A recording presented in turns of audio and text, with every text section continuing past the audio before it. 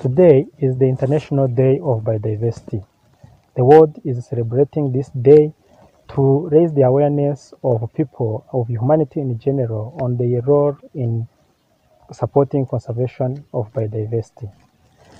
This is the time that the humanity is reminded to the fact that everyone should bring solutions on board to halt the negative impact of climate change, the negative impact of land degradation, and ecosystem degradation.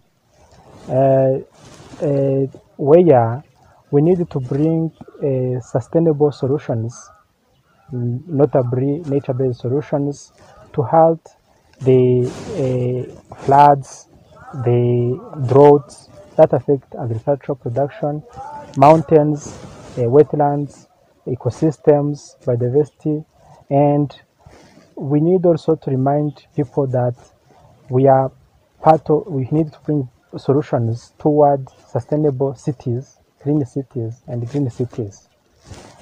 The Albertine Rift Conservation Society has ever since opted to be part of the solution as per its mission, enhancing biodiversity conservation and promoting sustainable use of natural resources in the Albertine Rift region and beyond.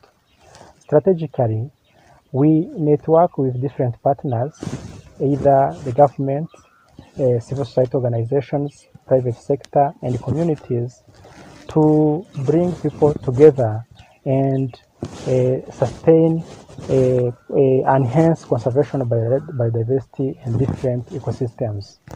Today, Arcos is the African Hub for Sustainable Mountain Development.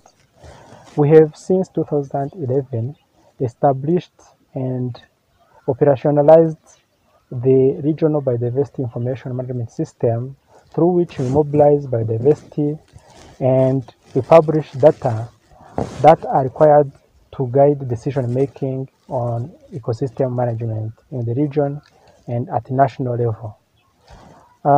We build the capacity of actors and different stakeholders on biodiversity conservation and ecosystem services, but also we support mainstreaming of biodiversity and ecosystem services in national strategies and policies to ensure effective conservation of biodiversity.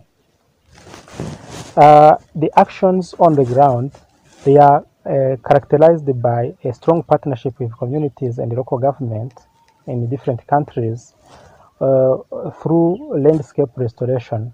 And currently, among other activities, Arcos and partners have since 2020 started the journey to restore 15,000 hectares of land in Bugesera and Rulindo district alone.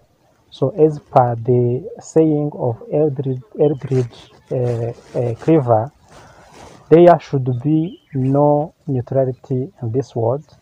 It is better that everyone choose to be part of the solution. Thank you.